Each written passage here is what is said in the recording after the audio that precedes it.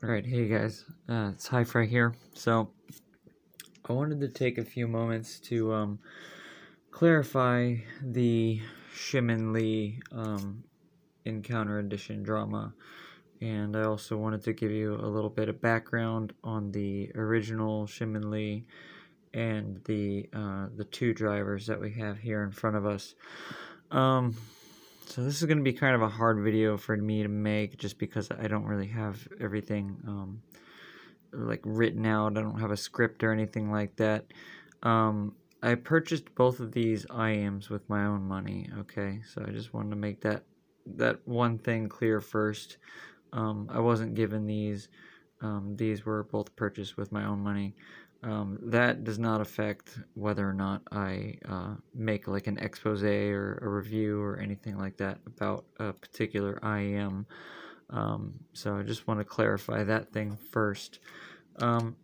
So let's get into the history first. We're going to talk about the history of the ShiminLi, and then we'll get into this whole driver debacle. So in the beginning was the ShiminLi, okay? Now, for anyone that's not aware, I'm trying to find something here that I can use to demonstrate. So, with any kind of IEM, there are two pieces, okay? So you have the shell, all right, and then you have the driver. Now, this is the driver for the original ShiminLi. It is a composite coated driver. It's also available on AliExpress. I own quite a few of these. One of the sellers says that it's a like a beryllium LCP hybrid. I don't know how true that is. I always take these things with a grain of salt, and that's why I have a microscope and why I view them under the microscope. So you can see this is a collection of a lot of diaphragms and stuff that I have. Some of them are rather beat up, but essentially any IEM that I take apart, I pull the drivers out of, and I put them in a little case here. Now, I only started doing this somewhat recently, so there are a lot here that are missing. But anyway, these are a collection of a lot of diaphragms that I've collected over the past few months. So anyway, but yeah, so I view them under the microscope just so I can see any differences. And now, my tools, my equipment aren't, it's not that great, so I can only get an average view or a decent view of the diaphragms themselves. I can't look close enough to see the composition of the material on like a molecular level or anything like that. It's just an average run-of-the-mill consumer grade, USB microscope. Eventually, I would like to invest in something a little nicer, but this is what we have to work with today. So anyway, so in the beginning was the ShiminLi, and here's the driver. Now, this driver is actually very capable. It is a nice sounding driver. It's not the most resolute. It doesn't have a lot of resolution. But it is capable of being tuned very well, and it is capable of some pretty decent resolution. I would say you could probably approach, nowadays with the way Hi-Fi is, you could probably approach the $100 range with this driver being installed. But I don't think you could do any better than that using this driver, because I just don't think it's that capable. But yeah, so you could probably get up into about the $100 range of an IEM. Now, the other component to this IEM is the shell here, and here, this is where the problems lie. Something with the design of the ShiminLi shell, something with this cavity here and the way it's shaped, makes for a very peaky mid-range experience, and then when you go to dampen it down, it gets rid of a lot of the upper treble, and so anyway, so that's why the original ShiminLi was very peaky, was just this combination here. Now, it was possible to change out the driver and get a slightly better sound, or place this driver in a different shell and get a better sound.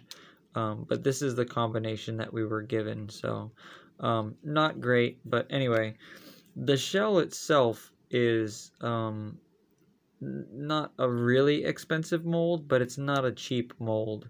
This is a relatively decent mold as far as you know, cost of materials and stuff goes in the finish.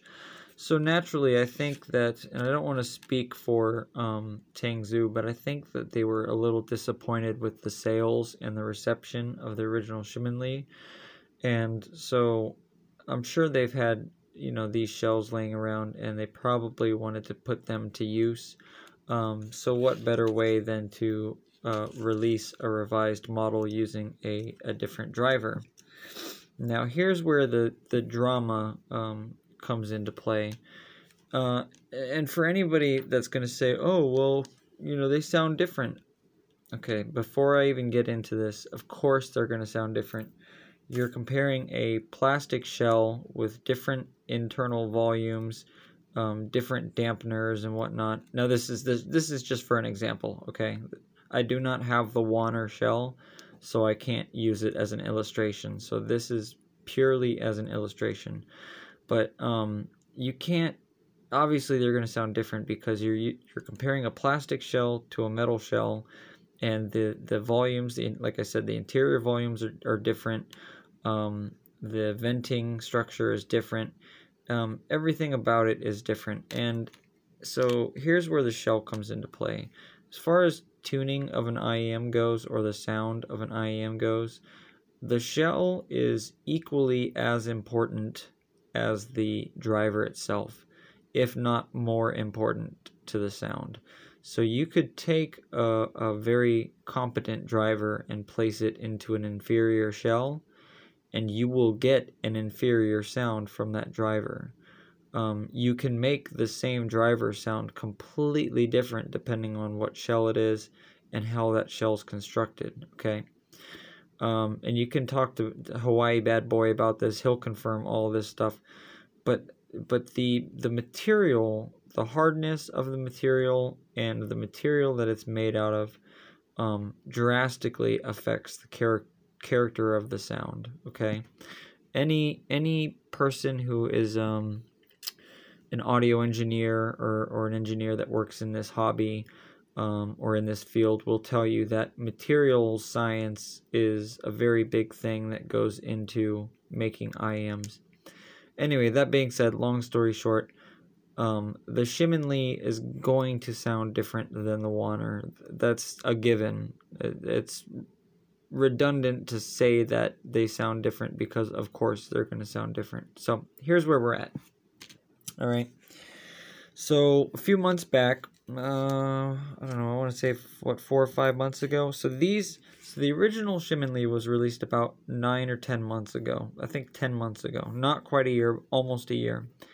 All right. And then Tangzu kind of went dark for a little while, and we hadn't really heard from them. And then they came out with this plastic IEM called the Wan'er. Okay. So for anybody not familiar, this is the Wan'er SG. Okay, this is the IEM that I'm talking about whenever I refer to the Wan'er. So it's a plastic shell. It's a 10mm driver. All right. This is Linsol's website. They got nothing to do with this, but I'm showing their website just because this contains some of the marketing materials. So let's go over the marketing materials here. Now, when we talk about the driver, so it says 10mm dynamic driver, remarkable performance, equipped with a 10mm single driver, the Wan'er SG, launched after 5 times of driver adjustments. And I'm sure that's true. That could be true. The driver in the Wan'er is different than any driver I've seen previously in that kind of type of driver. It has a very close resemblance to that of KZ, and I'll show you guys in a little bit. So it's very similar to KZ driver. But when we, where is it at? But when we go and we look at the driver, or what they're saying about the driver here, it is a PET diaphragm, okay? and they clearly list that. Equipped with a 10mm driver, and it's got a PET diaphragm, okay? Alright, now here's the Encounter Edition, alright? And you'll notice, so we got the Encounter Edition, ShiminLi, and it says 10mm carbon nano dynamic driver. Now, carbon nano could be construed different ways. It doesn't outright say carbon nano tube, which is a thing, and you can have nano classified nano carbon particles, infused particles in the diaphragm. So I'm not sure what they mean by this, but I would just imagine that they're very small carbon particles that are inside. But when we go and we scroll down to the driver here, alright, here's what we see. New driver, easy to be driven. Alright, and then it's got a bunch of stuff on the driver. And then when we look up here, the quotation, carbon nano diaphragm, okay, used in the ShiminLi, and it just talks about it. But essentially, they've listed here, you know, several times that is a carbon nano driver. Okay, so it contains carbon inside it. Alright, now here's where the drama comes into play. Alright, and I'm sorry I don't have better illustrations of this because I already took the drivers apart, but this is what we're going to deal with today. So this is the driver of the ShiminLi Encounter Edition. Okay, this is the driver that's inside it. But wait, this is not the driver that is inside the Encounter Edition. This particular driver right here is from the Wan'er. Okay, it's not from the Encounter Edition. This is a Wan'er driver that I have placed into the Encounter Edition shell. Alright, and I will just say this. Now I did glue it in here, so it's going to be a little hard, a little difficult to get out. But I will say this, that when you put the Wan'er driver inside the ShiminLi shell, the sound, or the tuning, I should say, not the sound, the tuning is 90% that of the Encounter Edition driver. In fact, I think that it is actually a little bit better than the Encounter Edition driver.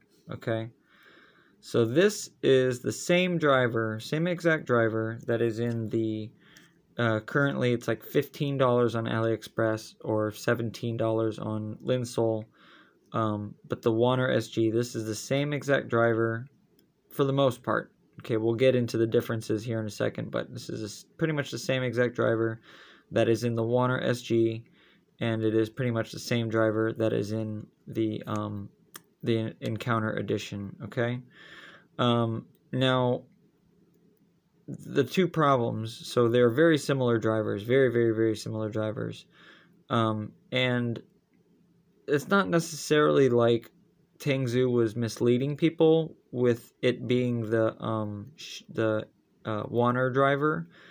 It would have been nice for them to say that it's based off of, because they could have technically said that it's an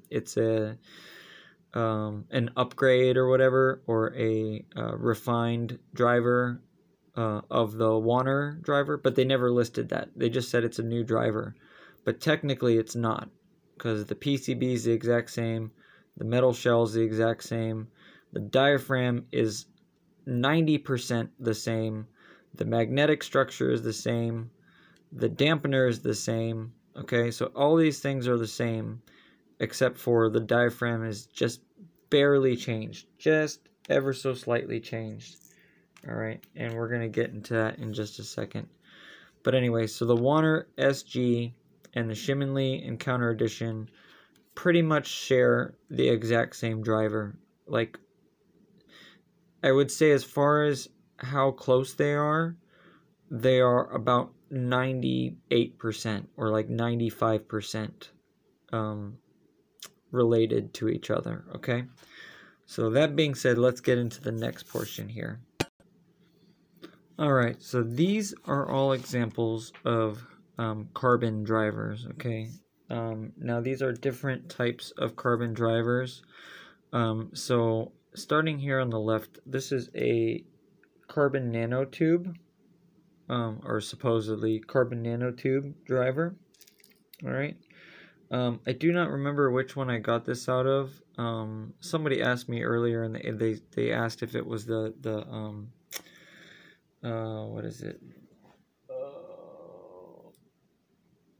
The Alina. Sorry, I had to look at it.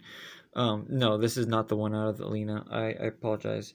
It is actually this one right here. This is the one that is out of the Alina, if memory serves me correct. So these two are carbon nanotube drivers, as well as this one. This is also a carbon nanotube driver. These three down here, these two and this one up here, these are all DLC drivers, or otherwise known as diamond-like carbon. Okay, so these three are DLC drivers. Now this one here, this is presumably a fake. I'm not 100% sure. This is actually a KZ driver. Actually, no, yeah, this one is real. But this is a, they call it a carbon black driver. Okay, this is actually a very good driver, this one right here. And like I said, this is KZ's driver. Now, this is supposedly like painted in carbon, or it's like a very, very heavy amount of carbon. You can see both sides are black. Here's an example of a fake carbon driver. Okay, so see this driver right here, how it's black on the front. I don't believe this. Oh shoot! I don't believe this is real carbon. So it's black on the front, but I believe it's paint, and you can actually see it kind of fleck coming off there, that little dot there. But look at the other side. It's metallic. So it's some sort of paint, or it's some sort of composite. But yeah, there's like a metallization on there, which I can only assume it's titanium. If anybody knows exactly what this is, please let me know. Supposedly these were very expensive drivers, but as soon as I heard them, I thought they sounded like crap. But yeah, so it's like a layer of paint, and you can actually kind of see compared to the KZ driver. The KZ driver is more uniform. It doesn't really look like it's painted, whereas this has got like bubbles in it and stuff. So whatever the KZ driver is, it's much higher quality. But these are all examples of quote-unquote carbon drivers. So like I said, we have three CNT drivers, or carbon nanotube drivers. And then we have three DLC drivers here. Now I'm going to bring out the Wan'er driver first, and then I'm going to show you the supposed carbon nano Encounter Edition driver. So hang on one second. Alright, so this is the Wan'er driver, okay? This is the Wan'er SG. Now, like I said, it's a nice driver. It's not a bad driver, okay? And just keep in mind, this is what it looks like inside the shell. Okay, so that's the driver right there. All right. Okay, so that's what the driver looks like, and that's what the diaphragm looks like. And then we'll just take a look at the back. You see the PCB. It's got the Tangzu branding on it. All right. Now this is the Encounter Edition driver, okay? And you can notice it's clear. It's clear. It's not cloudy. It's not dark. To my eyes, it looks like a PET driver. It does not look like a DLC. It doesn't look like it has any carbon particles in it. The one thing you got to understand about carbon is black. Now, if you're using like on a nano scale, you're putting carbon in a driver, it's going to change the color of it. It won't be black, but like, see how these are clearish? They're almost there. These are DLC, diamond like carbon. So these are like hardened carbon, impregnated drivers. They heat it up and they treat it somehow, but and it's also not as much. It's on a smaller, finer scale. Carbon nanotube is, you can just look up what carbon nanotubes are, but it's a specific type of carbon. It's an engineered carbon. It's got a certain molecular chain or whatever. But anyway, these appear darker because they either have higher concentrations of it, but anyway, but also the shape of the tubes and how they refract light and everything. But anyway, I'm rambling now. But so these are carbon nanotube, these are DLC, these are the painted black, and then this is supposed to be like a nano carbon driver. I don't know, man. Especially since they said the Wan'er driver was PET. Okay, so now here is the Wan'er driver next to the Encounter Edition driver. Okay, so this is supposedly like a carbon nano driver, and this is the a PET driver, just pure PET. Okay, PET just is plastic. It's like polyethylene something or whatever. You can look it up, but it's a form of plastic.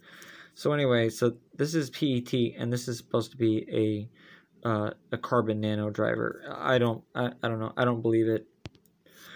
All right, but here, excuse me, here is where the difference lies between these two drivers, okay? The Encounter Edition driver on the right is different from the Wan'er driver, but just by a tiny amount, like one of the smallest amounts, okay? And you can even see it appears ever so slightly darker, just barely. I mean, if there is any carbon in here, it's like 0.05% or something. It's the tiniest amount. It's very, like I said, the difference between these drivers is negligible. It's like hardly anything. When you listen to them side by side, they sound almost completely identical. I mean, I would say that they do sound identical, but they graph just ever so slightly different. And like I said, when you graph the Wan'er driver in the Encounter Edition shell, it just has a little bit more treble, and that's it. Okay, other than that, that's it. The Encounter Edition driver, the only thing that makes it different, or makes it different from the Wan'er driver, in my opinion, are these striations or these lines or whatever you want to call them on these the surround ring. This is like a formed surround ring on the edge. This is done for two reasons. It's done for stiffening, and it's also to keep the driver from wrinkling. So when you have these angular lines or whatever on top of this like domed shape for the surround ring, because it's all made out of the same material. Anyway, these lines help prevent it from wrinkling, and it also provides the driver with stability and rigidity. And anyway, I counted more lines on the Wan'er driver than the Encounter Edition driver. So this has less lines in it. It also has a new feature where every so often there is one line that does not go all the way across. It just kind of stops. Whereas these go all the way from edge to edge of the dome to the outer ring. Okay, so these go all the way from the dome to the edge, whereas these, every so often there's like one of them that'll stop halfway through, and it'll just go halfway. But anyway, yeah, these are our two diaphragms, and like I said, to me, to my eyes, I don't see any carbon here whatsoever. And I'm not trying to like come down on Tangzu for this, you know, it could be a factory related issue or whatever, but either way, it's misleading marketing in my opinion, and so that's why I'm releasing this video. And I just kind of wanted to talk about it and kind of clear up the air a little bit, because people say, okay, well, what's the problem? Well, the problem is that they're charging $20 more for an IEM that they already had a driver to, that they used in their budget offering that's like 15 bucks. And what makes it worse, or what makes it hurt more, is that there's no difference in the shell. So I took measurements of the shell, and from what I can gather, there is no difference between the original ShiminLi shell and the Encounter Edition. They are identical in every way, shape, and form, except for one small area, and that is the dampener inside. That is the only thing that was changed.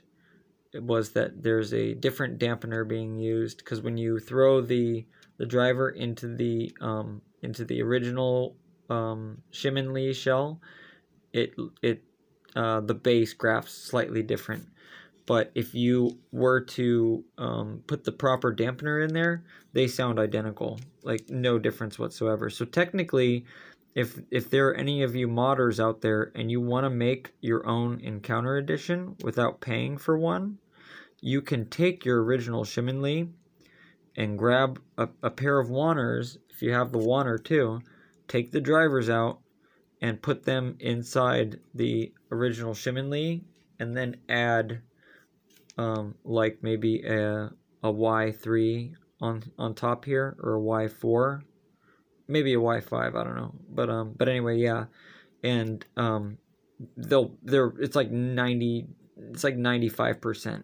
Okay, so just a pro tip there for anybody that wants to mod their original ShiminLi and mod it into an Encounter Edition. So that's the difference. So they're using the same shell, they're using the same driver from a previous IEM, albeit with a very slightly different diaphragm. So everything's already there. It's already to go.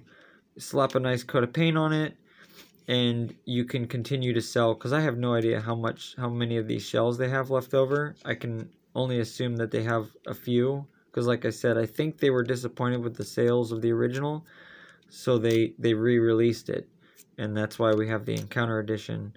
But instead of sourcing a different driver, they just used the same driver and changed out the diaphragm for like a very, I don't even know why they used that diaphragm, because it's like I said, it's barely different. I mean, I could zoom in. My phone's not gonna look good. It's gonna look bad, but I mean, they're like pretty much identical.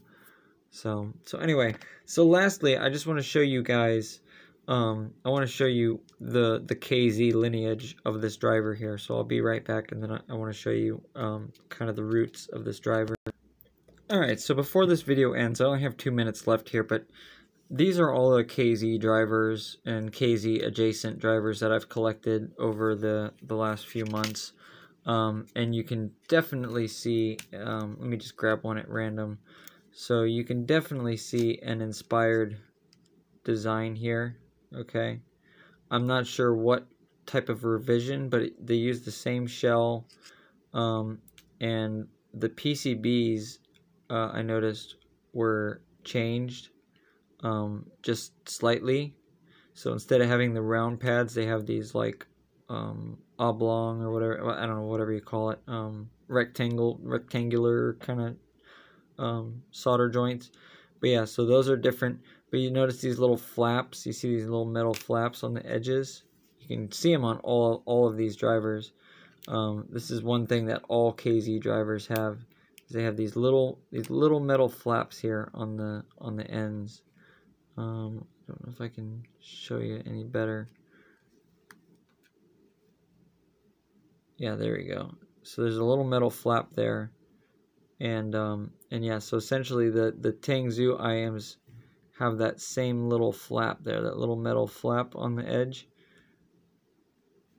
They have the same flap.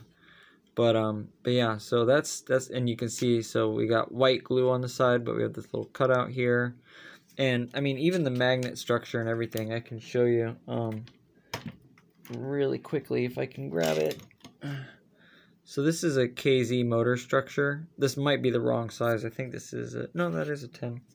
Okay, so this is the motor from a KZ speaker. And this is the motor structure from the Wan'er and from the Encounter edition. So you can see they're pretty much identical. And lastly, before I go, guys, these are the KZ carbon black drivers I was telling you about. And this is the Olena driver. This is a true carbon nanotube or true carbon driver. You can't really see its darkish appearance from the outside, but as soon as you take this plate off, you can see it. So anyway, I hope that was informative. I hope you guys have a good night. I'll catch you later. Peace.